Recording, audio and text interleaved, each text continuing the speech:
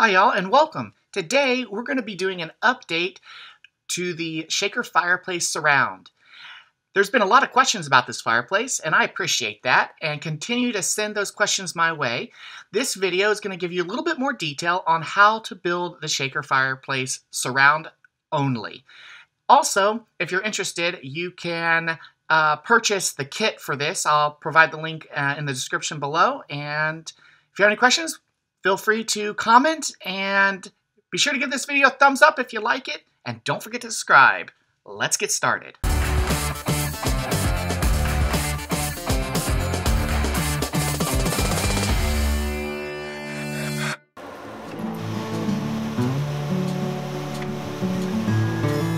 The first thing that I have to do is create the rabbets.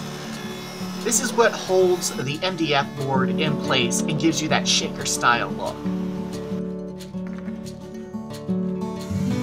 There's a lot of repeatable steps to building this fireplace. Sometimes I find that really enjoyable, other times I get kind of bored, but anyway, that's just how woodworking goes. It is nice, however, to see when your pieces start coming together and you start gluing things up. That's when it really becomes real. My fireplace is probably my favorite thing that I've ever built. Second would probably be the pantry, because that's where all the food is. If you really want to build this fireplace but you don't have all the tools or the time to cut everything down, I have a kit for you.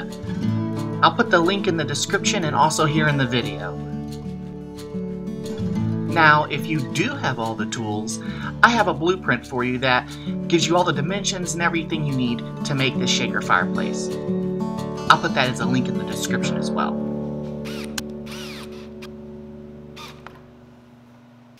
Okay, so we finished the top part. Here it is. This is how it's going to sit on your fireplace, and you're going to have another column go over here, and then your mantel's going to sit on top. I only put one, I guess, skirt or bottom on it because you don't need one on the top because that's where your mantel sits, and you need access to inside for the installation. Alright, so now you know how to build the top, let's go build the sides. The process to build the sides isn't that much different from building the top. You have to cut the skirts, you have to cut some more rabbets, and you gotta put all that together. And there's more sanding.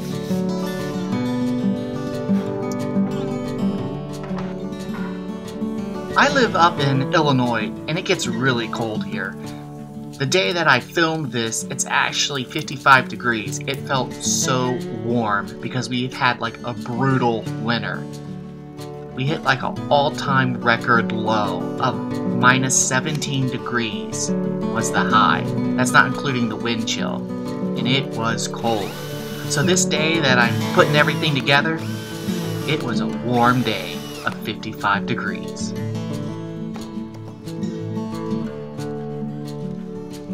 The last part of this build are the supports, or the way to hold the shaker boxes to the wall.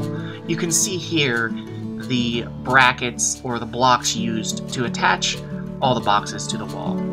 And here's one for the bottom. Alright, we finished!